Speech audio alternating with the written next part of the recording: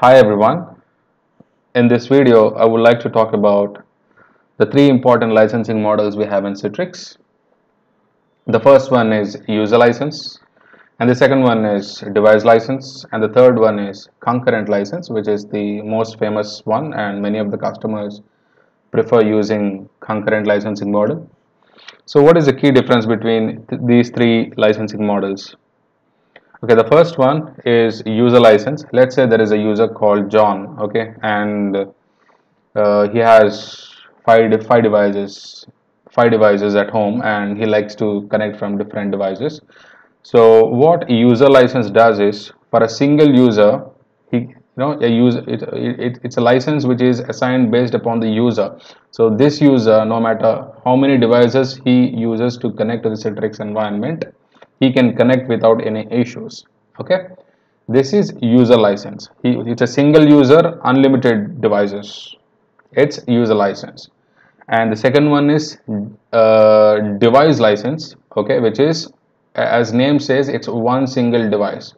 So let's say there is one device, where multiple users, many users can connect from the same device, and a license would be applied for that particular device. So this is called device license. So it's a single device, unlimited users can access from the same device. Okay, so this is also a famous one. And the third one is the concurrent license, which is the most preferred licensing model by many customers.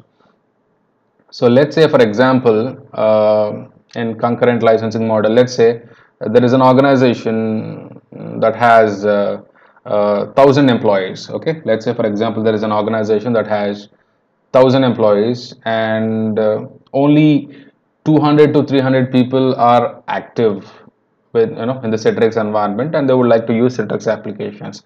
So in this scenario, what we can do is we can purchase 300 concurrent licenses. Okay, so because only 250 to 300 users are active out of 1,000 employees, so we can buy concurrent licenses. So what happens is, whenever a user tries to access Citrix applications, a license would be checked out from the license server. Okay, and the user would use it, and once the user terminates, or once the user logs off from that Citrix session, the license would come back into the pool. Okay, so it's a pool of licenses.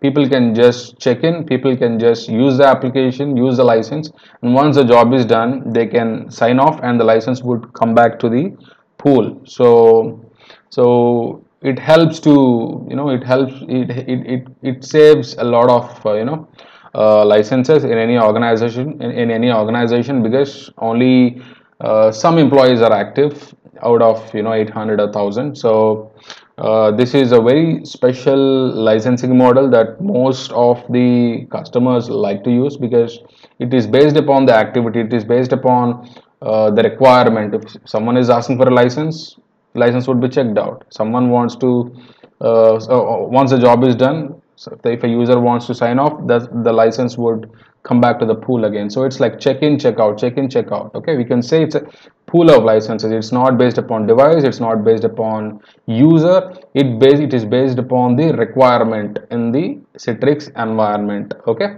so it is concurrent licensing is basically one user, and a user can just access to the application, virtual desktops or applications, and once the job is done, the user can sign off. Okay, so I hope you find this information helpful. If you have any questions, you can leave a comment. Thank you.